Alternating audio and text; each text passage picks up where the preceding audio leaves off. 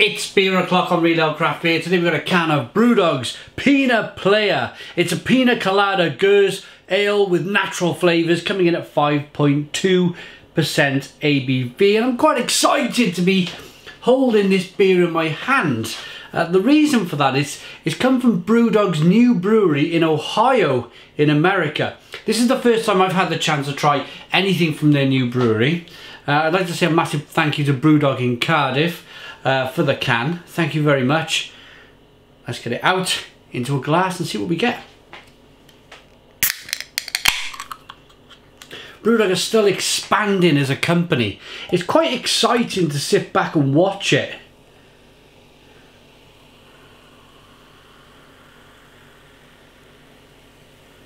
Watch them grow as a company. They did the first round of fundraising probably about 5 years ago now. Moved into a state-of-the-art brewery in Scotland, and then they've done like a few other rounds of fundraising after that. And they've opened a brewery in Ohio in America. They now have an airline. They now have a hotel and something else as well. Oh, they have a sour beer facility, should I say, in Scotland. So they're really kind of growing as a company. Oh, and the other thing I've noticed, and this is the big thing for me, they're starting to move into the main areas of the high street. Somebody sent me an article that Brewdog in Edinburgh have opened a bar bang in the middle of the centre of I think it might be Edinburgh or Glasgow, one of the cities up in Scotland. Forgive me for not getting the city exactly right, but in a shopping centre, in a state-of-the-art shopping centre, Brewdog now have a bar. Where I live in Cardiff in South Wales, it's kind of like off the side street a little bit. It's not on the main drag of the city centre, and they're never really going to go mainstream if they're never on the main high street. Does that make sense? If they're there, if people are walking past it day after day, that craft beer image, that craft beer sign, they're going to get the urge, they're going to want to try it, they're going to want to know all about this, I'm not going to say a new style of beer, it's been around now for a long time. But yeah, they're getting there. Brewdog are getting there as a company. Been holding this beer now for a couple of minutes, gassing on. We've got a slightly hazy straw coloured beer, lots of carbonation. Let's get the aroma. Coconut, pineapple, a tutti fruitiness to it, jam, strawberry, plum. Smells good. Let's dive in. Cheers everybody.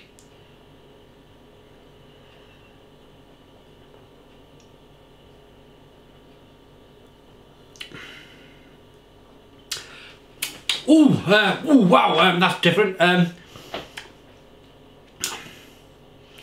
That's really different. There's a nice sourness to it. It is a Gose. It is a Gose. Sorry, not Gose. Gose. Slight saltiness to it. Slight sourness to it.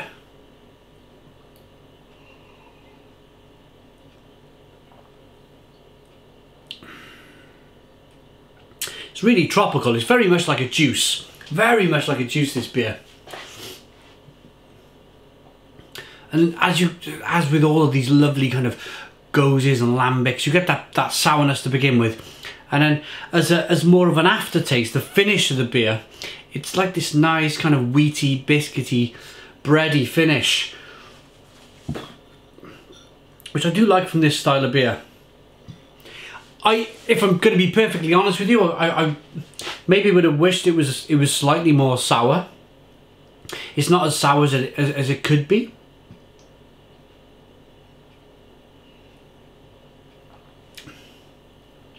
Tropical fruit juice up front, a little bit of salt, a little bit of sourness. But you know, you've seen me do sour beer reviews before on the channel, and there's times where I'm like, oh blimey, you know, oh, this is so sour.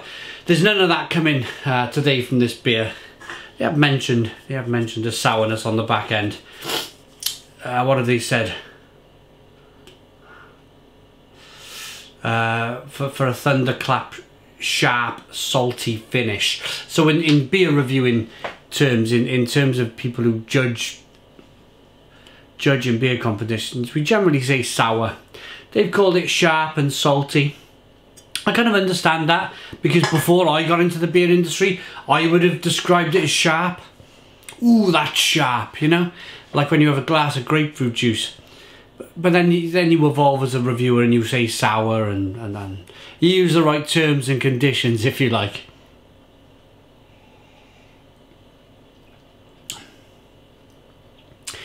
It's nice. It's nice. They're a big company now, Brewdog. They really are. Airlines, hotels, breweries. They're building a brewery in Australia, America. They got one in the UK. They got a sour facility in the UK. It's never ever going to be like complete craft beer anymore. It took me a long time to come to terms to that idea that they're not going to be craft anymore, because they're such a big company. I've kind of got over it, accepted it. I do still miss the Brewdog of old. I still miss they were one of the best producers of craft beer years ago when I first started drinking Punk IPA, probably in 2010, 2011. It was an incredible beer. Now they're producing beers that are they're not like complete mainstream beers. I mean, I'm drinking a Salty Gose here, but they're not to the level of I don't know, say Other Half, Trillium, Daya, Verdant, Cloudwater. But they're not trying to compete with that. They're not trying to compete with that anymore. They are becoming, they're going to become a blue chip company. They're going to become a blue chip company. Massive plans. I mean, if they got airlines and hotels, they're not going to stop, are they? They're not going to stop. Going forward for the craft beer movement, I suppose, if they could get more of their bars bang in the middle of high streets, say Manchester, London, Bristol, Cardiff, New York, get them on the main high streets, get the word of craft beer out there. Get people to maybe not drink your Carlins, your Fosters, your Stellas, and move on to stuff like this, and maybe use Brewdog as a stepping stone to better beers, maybe.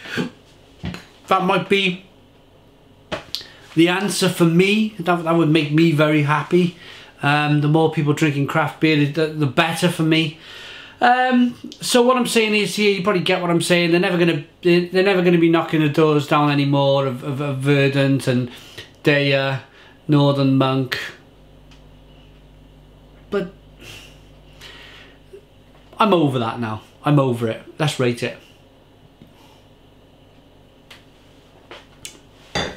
Small amount of coconut flavour mixed with pineapple, and I like the bready, biscuity finish. What did I say it was? 5.2% ABV. No really a kick of alcohol coming through. One of the least interesting Goses I've tried. I've had a lot better.